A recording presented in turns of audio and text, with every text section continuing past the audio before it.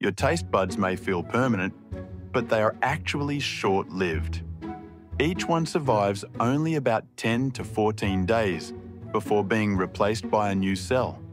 That is because taste buds take constant damage from chewing, drinking, and even burning your tongue on hot food. Adults usually have 5,000 to 10,000 taste buds at any moment, scattered mostly across the tongue, but also on the roof of the mouth and throat. These clusters allow us to detect sweet, salty, sour, bitter, and the savoury taste called umami.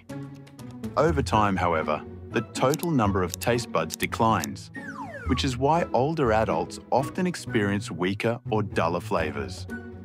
Every meal you eat is shaped by cells that are constantly dying and regenerating in rapid cycles. The next time you eat your favourite dish, remember that your tongue has refreshed taste buds enjoying that flavour for the first time. Follow Snap Facts HQ, your daily dose of smarter.